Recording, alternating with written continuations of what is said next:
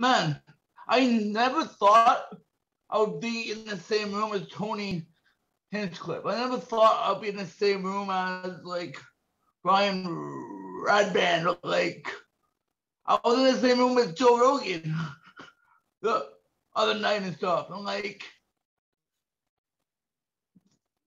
the people I watch on my computer are now my cohorts, and like it's all because I took the risk the first time, got on a plane. Man, they asked me to stay the second time. Your mom was pissed, apparently.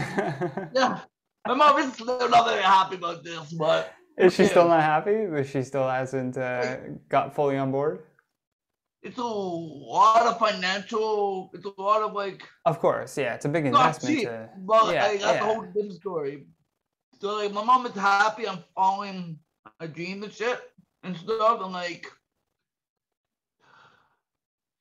I still don't know how to express it all. It's still like it's not.